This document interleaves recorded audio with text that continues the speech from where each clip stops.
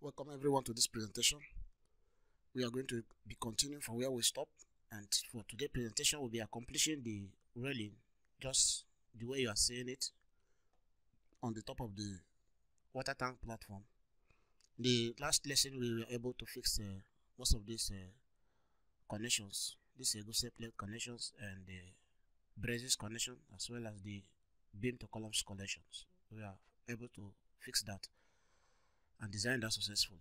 Today we'll be looking at how to fix railing just like this. Okay, so this is soft resin. Straight away, let us go into the lesson.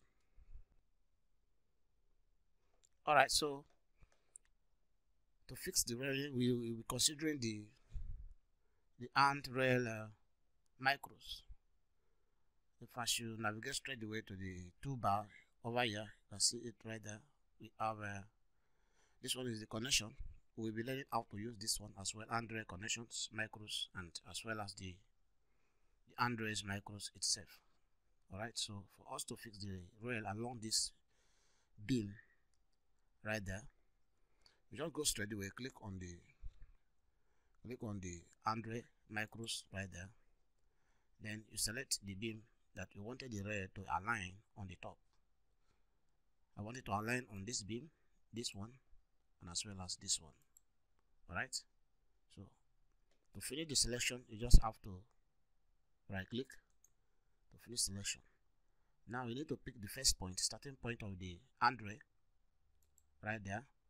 Then proceed to pick the end point of the handrail. If you want it to stop here, you pick there. If you want it to stop here, you can also pick that point, or any point along the beam you intended to stop the handrail. Alright, so I want it to stop in these provisions. Alright, so I will click right there, and then once I click right there, you can see it is inserted automatically. So the same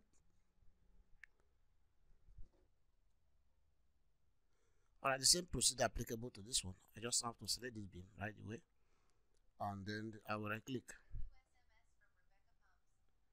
and then I pick the first point. I'll straight away pick this the second point, just like this. I will interrupt the command, and then I'll rotate the stand this way, and I'll pick the micros again. I'll select this beam,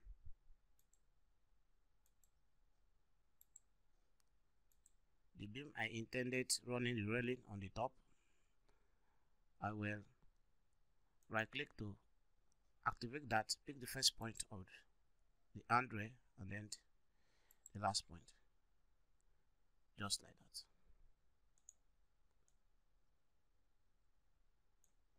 The same thing is applicable to this side.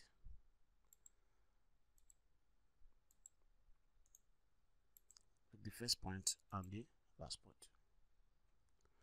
Okay, so I've successfully fixed the handrail along the provision I supposed to fix it successfully.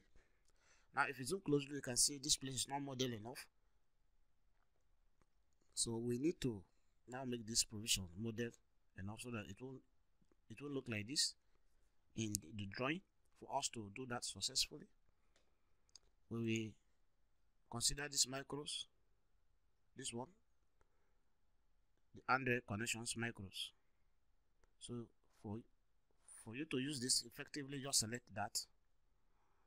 Once you select that, pick this, the first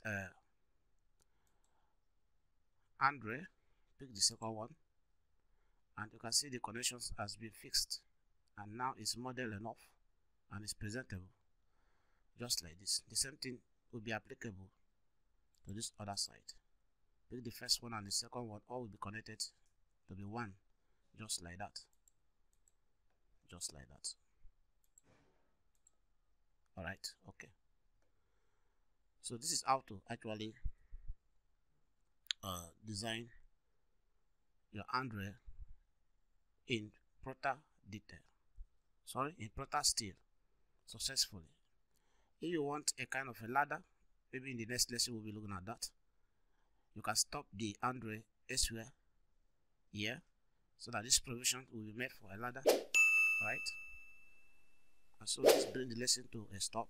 I want to urge you, if you have not subscribed, subscribe, like the lesson, and stay tuned for more advanced lesson. This is Soft Reason. Bye for now.